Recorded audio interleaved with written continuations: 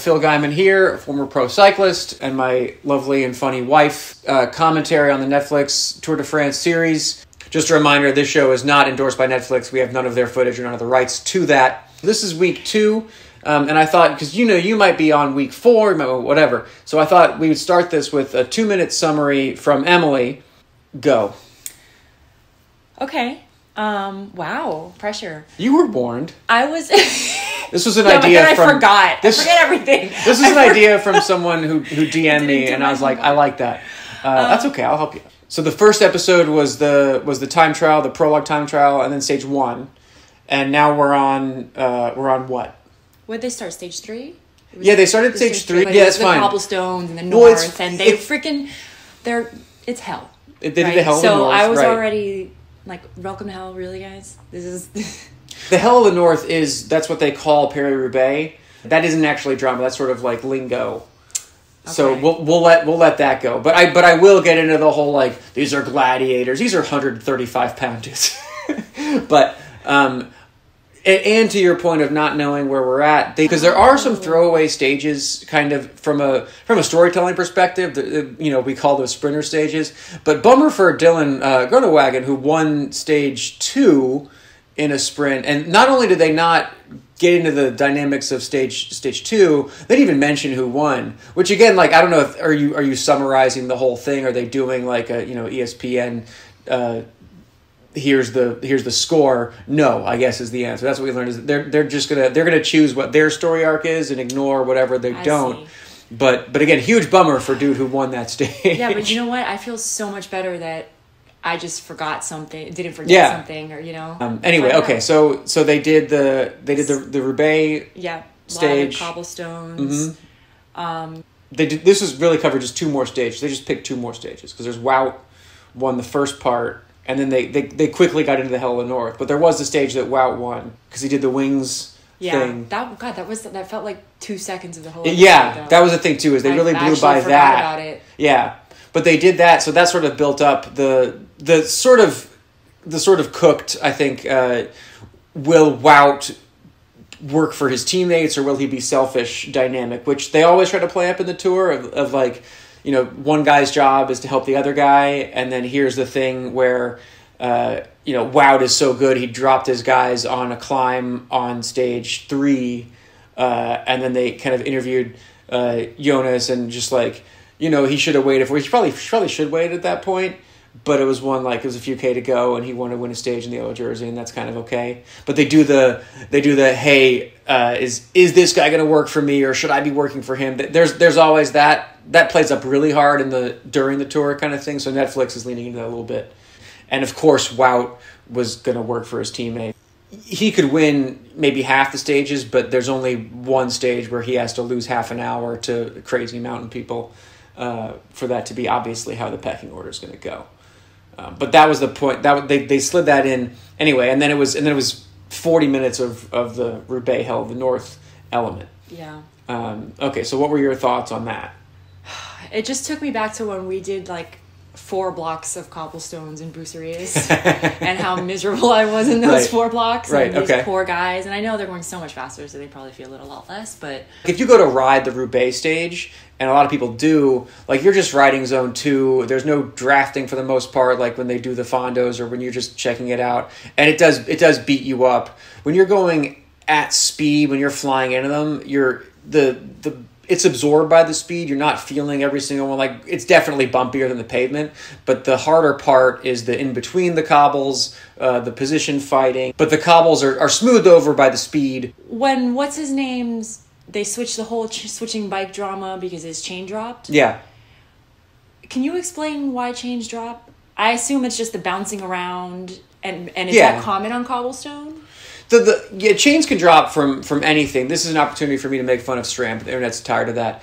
But he was on Dura-Ace that year. They were on Shimano. Chains just drop. It's kind of like it's rattling around. You switch gears. You're knocking it from one cog to another, and if it misses by a tiny bit, and there's a little bit of leaning and a little bit of bumping, and then there's a torque on it. There's no version of there's nothing a mechanic can do to keep a chain from ever dropping, but there's the amount of experience where like a good rider you can pedal it back on either direction with a little bit of patience and a little bit of finesse. It happens. That was definitely a moment where Jonas, I remembered that they had a bunch of drama, and there were some funny photos of just like Jumbo-Visma riders everywhere and off their bikes and on the wrong bikes. I forgot when Jonas, the first, it looked like, at least the way they edited it, it looked like the first issue was him dropping his chain, and instead of pulling it back on, getting on a teammate's bike rather than just fixing his chain. That's why I asked the question about why do chains drop and how common is it? Because you would think that if it can happen and it can easily happen for the most part, why weren't they more prepared for that situation? Well, you can't. Literally, I was laughing when they switched the bike. I don't know anything about racing, but I knew that was kind of a dumb idea. To be fair to him, a lot of times they have like a chain catcher on the bike, and a lot of times a chain catcher works. I guess there's no way to know how many times a chain catcher keeps it from dropping.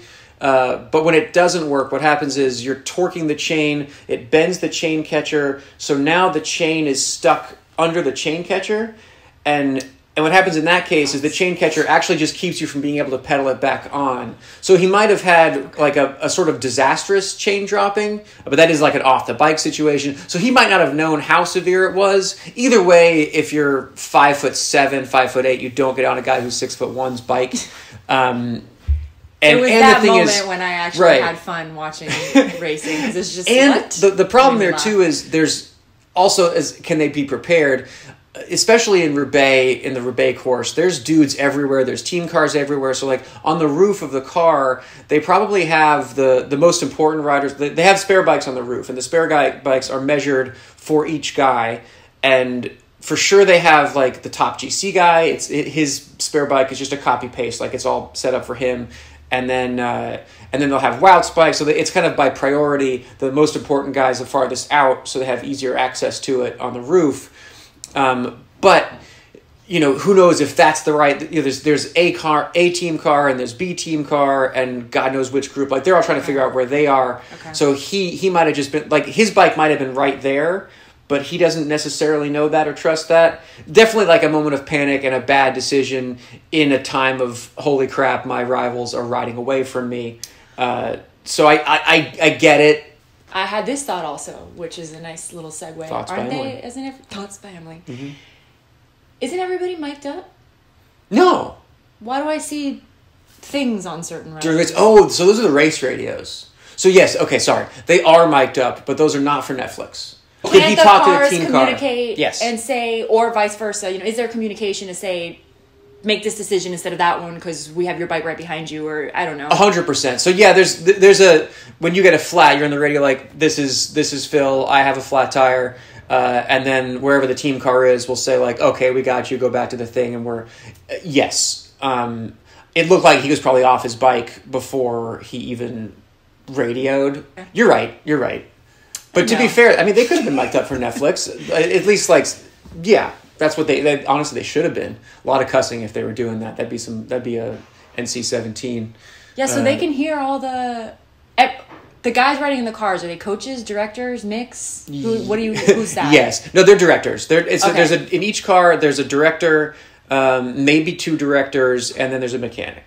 Okay, so the riders can hear every time there's a crash or something, they can hear him go, "Oh, bloody fucking hell." And like, and then the riders are like, "Oh, great, Dad's mad now." It's not always on. The radio is on whenever the director, exactly. That's how it's set up. Cool. So when the rider, if you want to say something to the director, you hit a button, and then the director, vice versa. If it's like, I want you to know this, like here's a time gap. So that you only know what the directors tell you to know, and vice versa. Okay, that's nice of them. Yeah. Oh God, it'd be brutal just to hear the. I mean, because the directors also have a race radio, so they're hearing over their radio speakers. They're hearing the information from the race of the time gaps, and then they choose what to relay forward, and then the riders cut in with whatever drama they've got going on. We got more into context. Some of the comments from last week sort of explained Prudhomme not speaking in English, and there is I'll give them some.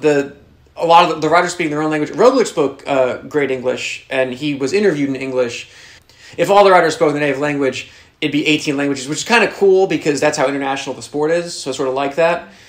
But a lot of folks recommended, and this might be useful for other people who are watching this series, a lot of folks recommended that you turn off the dubbing and read the subtitles.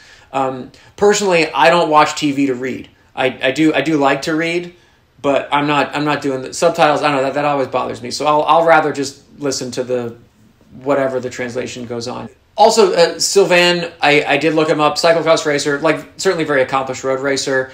A couple of comments were sort of mad at his choice too. I sort of pointed out it was an odd choice, but I'm not sure who they could have picked to be kind of the man in the studio. But there were folks who were saying like, yeah, you know, he sucks. He wasn't very accomplished. And I push back on that as far as if you only choose people who won Tour de France stages to comment, you know, there's plenty of journalists out there who are quite experienced and know what they're talking about. And B, sort of from certain decades, you're only going to have, you're only be allowed to have dopers giving commentary if that's the thing, which is kind of my beef with how NBC and Eurosport handle it. And as I was like, oh, I'm glad they have him in there instead of one of those guys. And you see David Miller pop up. But then you see like Miller's good he's good on camera. He's good explaining things. He explains sort of, they do have to do the thing. It's tough when you talk about cycling. I remember this from writing a book. You know, when you're writing, when Penguin is your publisher and you're writing a book, they don't want the niche cycling audience. Netflix doesn't want just people who watch the Tour de France to watch this. They want, they want you to watch this. They want my mom to watch this. It's not, my mom has no idea Netflix is doing Tour de France series, but, so they're in trouble with that one. But my point is they still have to explain, because bike racing is so complicated. There's the green jersey, there's the yellow jersey, there's the cumulative time. They have to kind of do this dance of let's explain this to people who have no idea what they're watching, but not so much that like I'm going to turn it off because this is not for me. Yeah. That's sort of like an impossible thing that cycling has to deal with. But so they had Miller come in and do here's describing it to the aliens part. They had a little bit of bus footage from Jumbo-Visma, from Jumbo Chumbo. I don't want to cost poor Chumbo spent a lot of money. Did you see Floofy hair? His hair is so good. It's good hair. What product do you think he uses? What product do I? Oh, if he doesn't have a sponsor for that, he's gunning for Marcel Kittle's Alpecin deal. That's what it is. That's what it is. Kittle came out and it got complicated for Alpecin because Marcel Kittle had great hair. What's his name again? Marcel Kittle? No, Floofy's. Oh, Floofy. Wout Van Aert. If you're watching this or listening to this... He is no way. Please. No. I just want to know what product you use. That's all. Maybe they get into that at the end. He does... If he doesn't have a sponsor for that, he should, and he will by next season because of this. Cool. And as shown by... He had a couple smart... When he won the stage, he did the wings thing.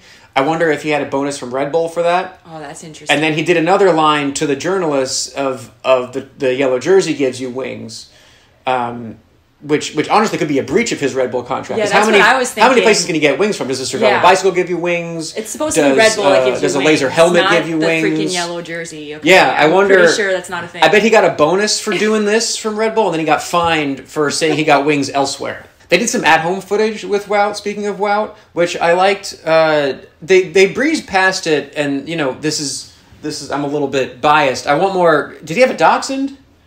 I think it was a dachshund. I need more dachshund content. I think it was. They also showed him making what appeared to be a latte, and I saw him doing the thing. I want to see how that latte art come out. What did he draw? Was it a heart? Was it a flower? Competitive feel coming out. Was it a Red Bull with wings? Man, if he did that, how much? He did a wing latte? He should. A wing art? If that should be no. Well, he wasn't drinking. I wonder if if he's allowed to drink a latte with his Red Bull contract because that's a caffeine conflict. Wow, send us your contract. We'll make sure everything's all for sure. That's legal. For you. Yeah. He was a serious wrecking ball at this tour. I kind of forgot the level of second in the time trial, and then second on the first sprint, and then won the third stage, and then the fourth stage. They're like, is he going to wait for me on the cobbles? But of course he did. Once you take a teammate's bike and he takes your bike, and then there's a team car and there's a bike switch. Now they have two bikes to get off of the roof for the other guys. A real shit show. That really was a shit show. Then Wout's just like in the ridge, like, hang on, what happened? Okay, I got this. I'll just wait 5 minutes and then close a 4-minute gap and not give a shit. and it shows at the same time, it shows Pogačar on the front on a cobble sector, on the front in the last couple K, which I wonder if they're going to have any access to that team and their tactics, their plan. But this gets into what happened really weeks 1 of the Tour, and I think into week 2 of Pogačar, really burning a lot of energy. It's one of those, like, he got 21 seconds that day from probably like drilling it for an hour on the hardest stage. Like, and I'm guessing he hoped he was getting a minute out of it, but where were his teammates should be doing that work. There should be they should have had some brute Belgian dude to go to the front and pull him around the cobbles. Cause either way, like, Vingegaard panicking, making up time, but he's got a teammate doing it for him. So he's getting rest, and Pogačar is like gaining time, cool, awesome, but firing off a bullet. My feeling of the way he raced this Tour was he thought he was going to win it by half an hour, and he was really going for it every day. I thought he was not conserving energy for it being stage 3 on a stage that doesn't suit him. When if you're him, he's got to think he can take 5 minutes on a mountaintop later. There's a couple shots where Wout is on the front drilling it for Jonas, and on his wheel, or maybe 2 wheels behind him, you see the face of Geraint Thomas, who Geraint just did incredible. You barely notice him, which was probably by design. Geraint was in that race and just quiet and not discussed for quite a while, but using Wout and Jonas to, he made the same, whatever mistakes he did, he was in the wrong group too. And everyone just sort of forgot. Everyone decided it was a battle between Pogačar and Jumbo-Visma, and Geraint's just like sitting back there, nose breathing. With Pidcock was there to help him out, but I don't think had to do any work. That was all Jumbo-Visma's problem. But that's gonna be in his favor in about 2.5 weeks. Geraint's just licking his chops, like, yeah, youngins, you guys race each other, and I've done this before. There's still been no showing of Soigneurs and that angle of it. I'm hoping they're going to get to that. They also they don't interview a lot of riders. They interview there's directors. Obviously, they had some Wout in there, but there's not a ton of riders talking at camera. And I wonder if like during the race, you're not getting 15 minutes with any of those guys in their hotel room. Like, that's the exclusive part that would have to be banked before or after. I'm guessing that'd be really, it's crazy how busy that, like a 5-hour stage, and then there's a 2-hour bus ride, and then you've got your massage and your food and team meetings, and they're not going to allow a whole lot of media into that mess. These guys are, they show the drone shots or whatever of them riding, and there's some really beautiful places. And I mean, I know I asked this in last episode, but I mean it differently. I mean, are they enjoying the scenery? Are they actually like enjoying their ride ever? Not during the Tour de France. So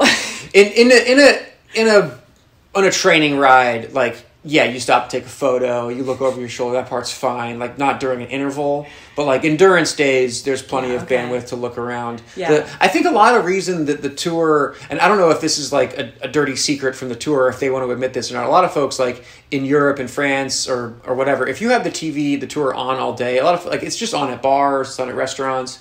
And I think in a lot of cases, it's not even, it's background noise. It's like how we have CNN on here telling us like the world is ending, and there's a scandal, all that. Like, that's what we have at Fox News blaring all day about culture wars. I think in Europe, all July, it's just like, here's just fields of beautiful yellow daisies and some castles from drone shots, which is quite pleasant. But I think that's when the Tour de France says we're the most watched event in the world, it's like, yeah, because you're 35 hours a week on TV, and people are paying attention, interspersed and maybe keeping an eye on it. But for the most part, it's like, it is beautiful footage, and yeah, France is France. But no, the riders aren't. Like, Emily's thing lately is she'll stop and take, because we had all the rains in LA, she'll take the flower selfies. They don't do that during the race. I just remember you showing me pictures of a training ride. I guess, were you with Stefano? And you guys stopped to pose as Britney Spears? Oh, yeah. Endurance ride. Training rides for sure. Yeah, that's a separate whole thing. We ride through like Britney Spears' old neighborhood in Westlake, and there was a thing with me and my friends Jesse and Stefano. It was mostly them. I got in a couple times because it was great. Where like Jesse was trying to get a date with Britney Spears. Boy, is this an aside. He wanted a date with Britney Spears. So what he would do is, and this was like not quite peak of her crazy phase. I'm not sure she had a lot of stuff going on, to be fair to her. Yeah, but she would take a lot of, she would take a lot of, I have empathy for Brittany. She would take photos around Westlake, and Jesse and Stefano would find the exact fence that she like sat on with her sports bra and posed, and then they would take the exact same pose and post on Instagram, hoping that, and then tag her and hope. She never liked it, or we got nothing out of that. But so yeah, that takes place. I'm not gonna say that was really a hard training day for us, but that's no harm, no foul. Okay. Like everyone. So sometimes you enjoy it. Guys, if you're doing a training ride with a World Tour guy and you don't want to stop for coffee, he's pissed.